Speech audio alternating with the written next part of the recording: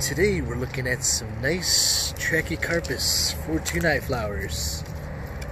These ones are doing real good. You can see the progression here almost.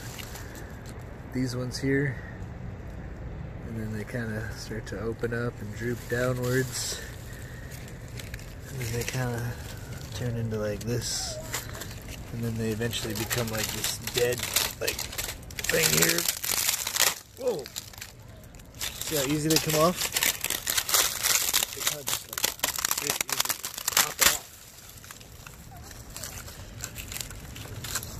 Weird.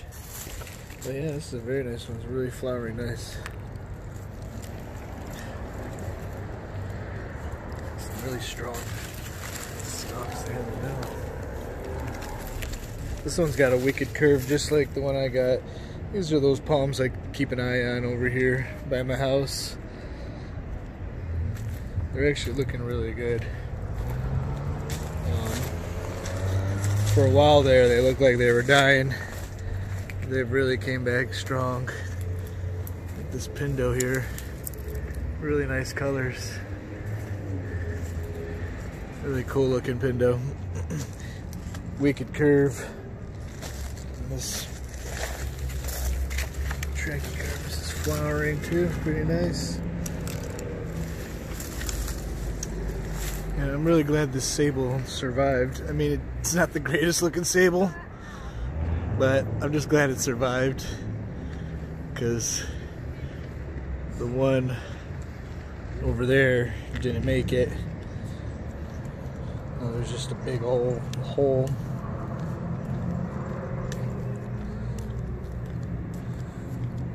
But yeah, see, this one has like some fresh flowering here. Really cool. And then it's got some of the fruit here. Really cool. So they probably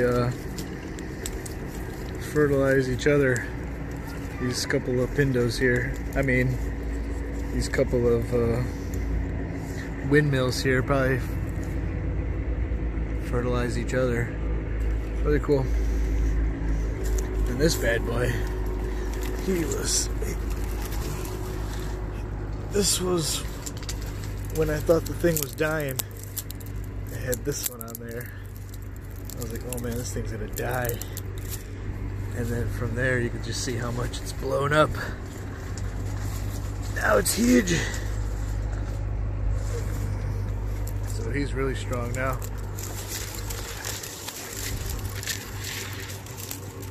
Oh.